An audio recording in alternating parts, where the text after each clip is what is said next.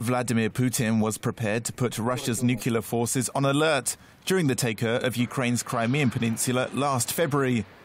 The Russian president's revelations were made in a documentary broadcast on Russian state TV on Sunday, as Moscow marks 1 year since annexing the Black Sea Peninsula. The 3-hour-long feature has sparked calls in Ukraine and within Russian opposition ranks for a war crimes tribunal to be opened against Putin for military aggression. The Russian leader justified preparing the nuclear operation in case international powers would intervene in the Kremlin's operation to seize the peninsula. He said he was ready to react to face, quote, the worst possible turn of events.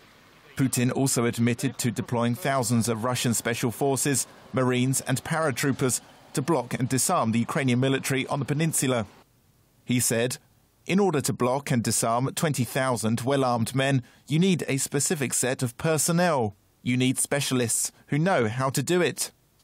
In the documentary called Crimea Way Back Home, Putin claimed that the terms of the Black Sea Fleet's lease in Sevastopol allowed for 20,000 Russian troops to be deployed there. However, there are likely to be suggestions that the terms of the lease don't cover the seizure of airports, government infrastructure and media outlets, as well as the blockade of Ukrainian military bases. Ukrainian Prime Minister Arseniy Yatsenyuk requested last week that the Russian documentary trailer be sent to the International Criminal Court in The Hague.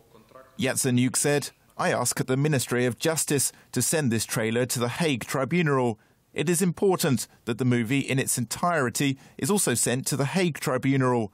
This film should be of interest to international prosecutors and investigators. It answers the question of who gave instructions to seize Ukrainian territory in Crimea and violations of international law, and who was responsible.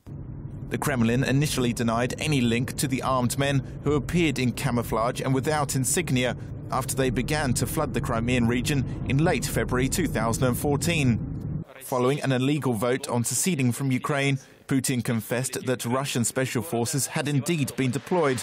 Russia continues to deny, though, that regular Russian troops are fighting in eastern Ukraine.